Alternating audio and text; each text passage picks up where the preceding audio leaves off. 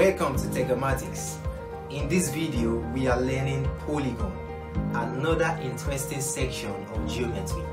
If you are yet to watch my video on angles and types, problems involving complementary angles and supplementary angles, you need to do that. And if you are yet to subscribe to any of my videos, in order for you to get more, you need to subscribe now. Turn on the notification button, share your comments, and like my videos. What is a polygon? A polygon is any closed figure bounded by at least 3 straight lines in the same plane. In other words, if we have a shape that is closed and is bounded by 3 straight lines minimum, it means that it is a polygon. For example, we have a triangle. A triangle has 3 straight lines forming a single shape, so that is a polygon. There are more examples of polygon like quadrilateral. Quadrilateral has 4 straight lines coming together to form what? To form a shape. So that is another word, polygon. In subsequent explanation, we'll get other examples of polygon. But never forget this, that polygons must contain minimum 3 straight lines, but it could be more than 3. It could be 4, 5, 6, 7, and so on.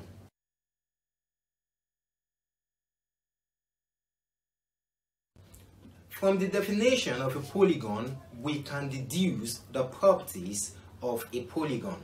So if we isolate the properties from the definition, you will be able to identify what a polygon is and what a polygon is not, because I'll be displaying different shapes now and we'll be explaining whether it's a polygon or it's not a polygon. One of the first property we are looking at here is that a polygon is a closed figure. A polygon is a closed figure. If we have a quadrilateral has 4 sides.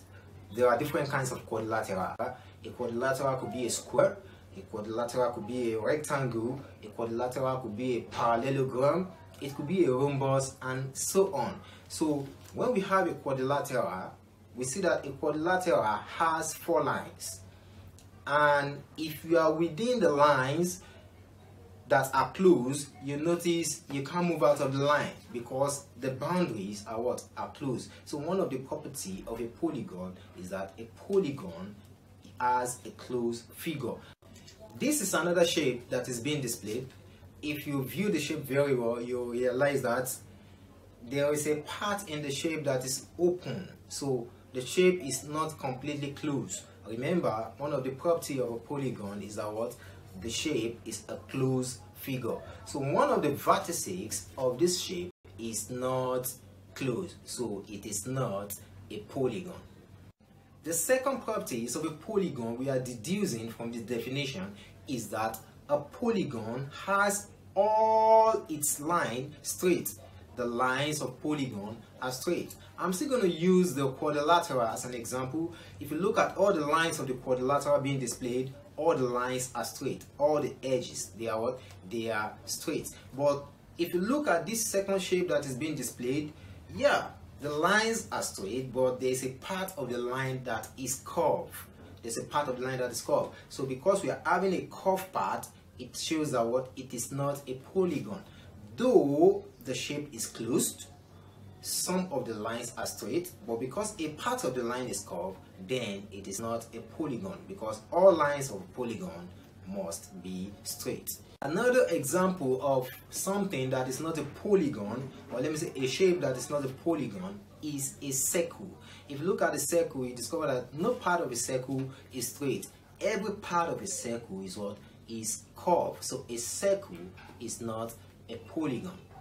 The last property of a polygon we are considering is that the lines of a polygon lie on the same plane. All the lines, you can find them on the same plane. Let's use a quadrilateral again. If you look at a quadrilateral, all the lines of the quadrilateral, they lie on a plane. The quadrilateral is a 2D shape. In other words, all polygons are 2D shapes. But if the lines aren't lying on the same plane, like that of a cuboid, if you have a cuboid, for instance, the lines of a cuboid, some of them lies behind the other. Another one is a cube. The lines, they lie behind another line, like prism. Prism is another one. Maybe a pyramid. A pyramid is another one. The lines, they lie behind another line. So they are not polygon, because the three properties of a polygon is they must be close. A polygon, the lines must lie on the same plane, and all the lines must be straight. Never forget that. A polygon must be a closed figure, all the lines must be straight, and all the lines must lie on the same plane. In other words, a polygon must be two-dimensional and not three-dimensional. Now let's quickly have a review of what we've been learning. I will pop out 6 different shapes. You are going to identify which of the shape is a polygon and which is not a polygon.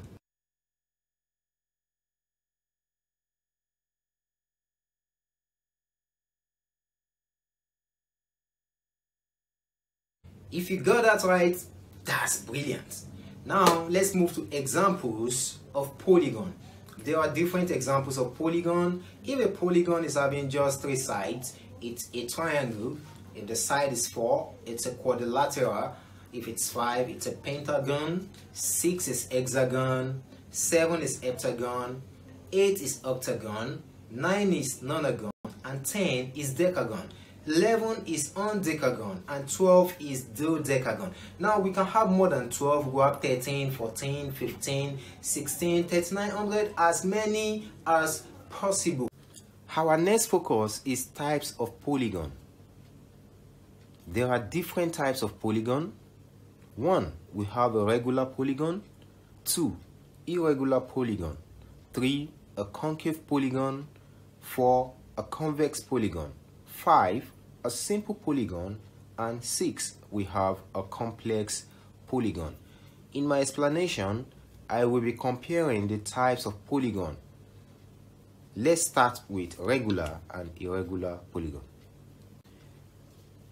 Irregular polygon. Irregular polygon has all angles equal and all sides equal. An irregular polygon is the opposite of a regular polygon. What it means is that all the sides are not equal. As such, all the angles are not equal. Now, if we have a triangle, this is a very good example of a triangle, but this triangle is an equilateral triangle. All the sides are equal. This side is equal to this side, which is also equal to this side. That's what makes it a regular polygon. This angle here is equal to this very angle, which is equal to this very angle. I'll give you another kind of triangle. Let's look at this. This is another type of triangle.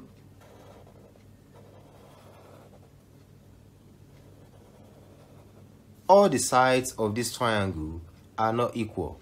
So we can say that, because if you look at it, this side is not equal to this, which is not equal to this. So we could say that this is a regular polygon, while this one is irregular polygon. There are other examples. Let me give you a pentagon. A pentagon.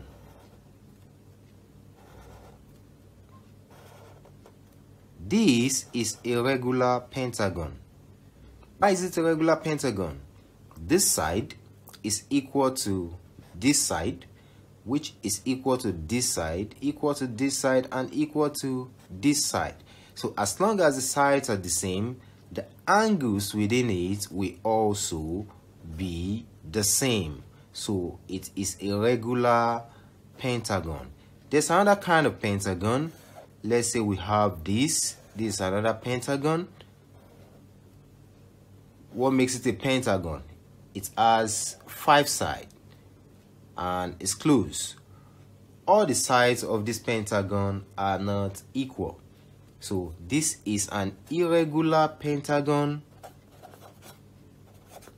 while this one is a regular pentagon. So irrespective of the polygon we're talking about, as long as all the sides are equal and the angles are equal, it is regular. But if all the sides and the angles are not equal, it is irregular. The next polygon we are comparing is a convex polygon and a concave polygon. What is the striking difference between these two? A convex polygon has no angle pointing inward. I'll repeat. A convex polygon has no angle pointing inward.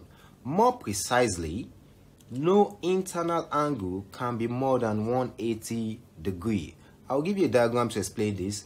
If any of the internal angle is more than 180 degrees, then it is a concave polygon. Like in the previous example, I gave a regular pentagon.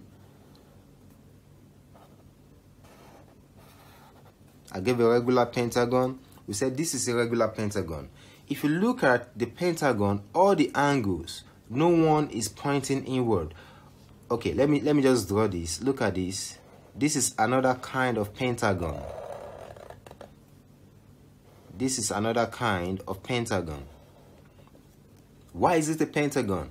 It has 5 straight lines and all the lines are close. But one of the angle is pointing inward. So this very angle that is pointing inward, if you look at it, it's a reflex. So it's greater than 180 degrees. So when one of the angle is pointing inward, automatically we are going to have an angle that is greater than 180 degrees. That makes it a concave polygon. So this very one is a convex polygon because none of the angle is up to 180 degrees because no angle is pointing inward. So we say this is convex while this is concave. Now you must understand that a convex polygon and a concave polygon could be regular or irregular. But the striking difference is that for a concave, one of the angle or more is pointing inward. But for a convex, none of the angle is pointing inward. And in a concave, one or more of the angle is greater than 180 degrees, while for the convex, it is less. I hope you understand this. Alright. The next type of polygon we are comparing is a simple polygon and a complex polygon. A simple polygon and a complex polygon. A simple polygon has only one boundary and it doesn't cross over itself. I'll repeat that. A simple polygon has only one boundary and it doesn't cross over itself. But a complex polygon intersects itself. That means it crosses over itself. The previous example I've been given, like a regular polygon, even the concave and convex polygon that I gave, they are examples of simple polygon. Now, we could call this a simple polygon. This is a simple polygon. It doesn't mean whether it is regular or irregular, as long as the lines does not cross itself. The lines does not cross over itself, so it is what? A simple polygon. But let's check out something like this. This is another kind of polygon. Let's check it out. This is a polygon. All the lines are straight. The polygon is closed. But if you observe, you discover that the line intersects at this what? At this region. So as long as the line intersects, it means that it is a complex polygon. The thing is, most time the rules of polygon doesn't really apply to a complex polygon. But you just need to understand it that a complex polygon has its line intersecting itself. But a simple polygon does not. In my next episode, I'll be teaching you the interior and exterior angle of a polygon. In other words, we're going to solve some problems under polygon. And if you understand this very video that you just watched, I'd like you to pause it and solve the following questions.